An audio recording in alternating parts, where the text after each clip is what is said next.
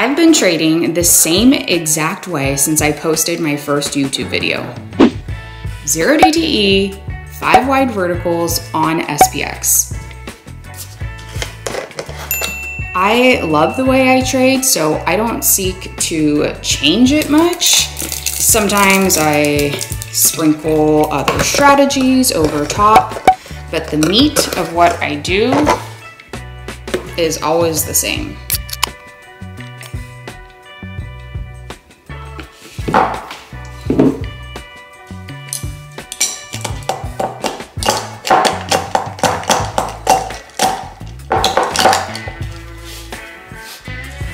A couple of weeks ago, I went on my Instagram and asked my followers to share with me other day traders who they like and follow, because I was just feeling so uninspired as a creator, like as someone who comes on here on social media and talks about what they trade. I just feel like I've been saying the same thing over and over again for years, just feeling so bored. And so I'll put on the screen some of the suggestions they made. Maybe you recognize some of them. And yeah, just watching their content, I don't know if it inspired me. I just like had a moment of self-discovery. I don't know, I felt out of place. Like, why am nothing like any of these people? And is it just because I'm boring? Is what I trade so boring? I don't know. If I sound like I'm complaining, I'm not. It's just as a person who shares their trades on Discord and on Instagram, it just doesn't really make for exciting content. And I feel like we're a generation of instant gratification, short attention span, gimme, gimme, gimme type of consumers and traders. So I've just been contemplating, like, slow, boring trading not attractive? Is good trading slow trading? If you clicked on this thumbnail, maybe you're interested in a boring trade. Maybe good trading is boring, can be boring. Let me share with you a very boring 0 DTE. If this is the first video of mine that you're watching, then like I just mentioned, SPX 0 DTE 5 wide verticals or credit spreads is my jam and what I've been trading for many years. But what does that even mean? If you are trading same day expiring contracts, then timing is everything. And how I time my entries is based solely on the opening range. And I have made many a video on how exactly I trade the opening range.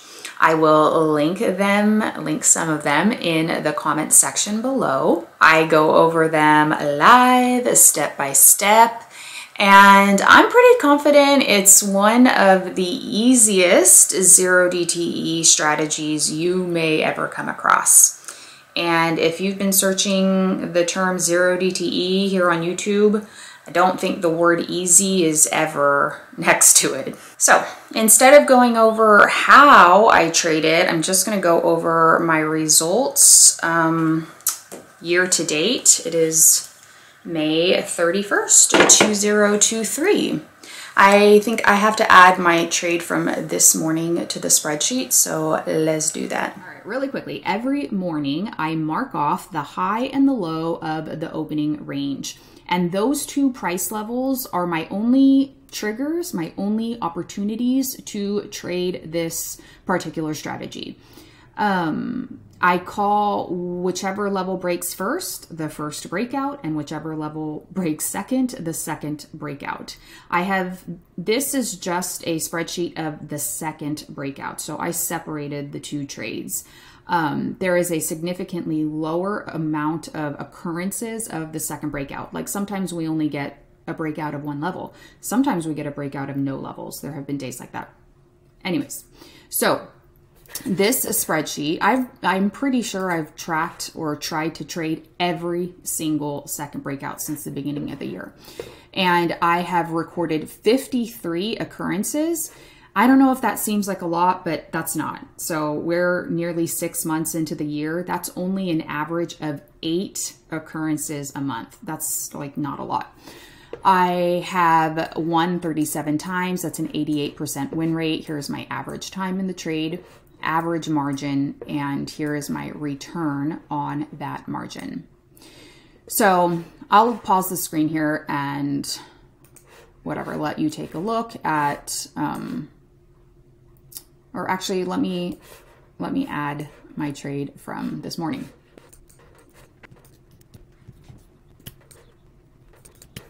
All right, so this is what my entire month of May has looked like. I did not have a loser the entire month. That might be the first month that that's ever happened. And I did miss one winning second breakout on May 19th. I skipped it because that was the day Jerome Powell was speaking and whatever. I'd rather just skip high risk days. All right, so feel free to pause and review. Did that update? I don't know. Listen, don't come at me for my Excel skills. So yeah, the gist of the way that I trade this is always a 5-wide vertical credit spread. It's one entry in, one entry out. I keep my contract sizes super small, and sometimes I even have them. Like, why did I have it this day? Probably because the second breakout happened. This is Pacific time, by the way, 45 minutes before the closing bell. And I don't love being in a power hour trade, but you know, I try and trade every single one for consistency. So yeah, none of this strategy is a secret. I have explained it thoroughly in the videos that I have linked below.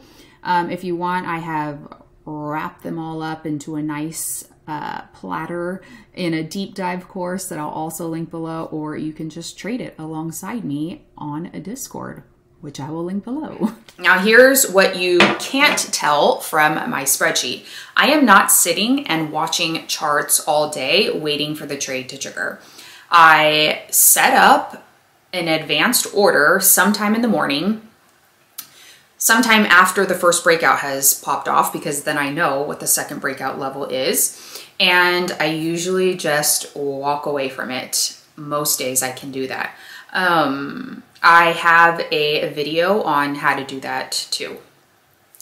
Not the walking away part, but the setting up of the advanced order.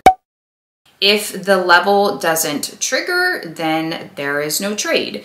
If the level triggers, then I manage the trade. And by manage, I mean I'm only doing one of two things. I am buying to close for my profit target, or I am buying to close for my stop loss level. I am not legging out, I'm not averaging in, I'm not rolling, I'm not folding, I'm not cartwheeling. It's one entry in, one entry out. One order to open, one order to close. I just keep it super simple. I would love to read your thoughts on boring day trading. Do you need to be excited to stay engaged? Do you just care about making money? I don't know. I just feel like I would always choose easy over exciting, but that's me. Thank you for watching. Stay disciplined. See you on the next one.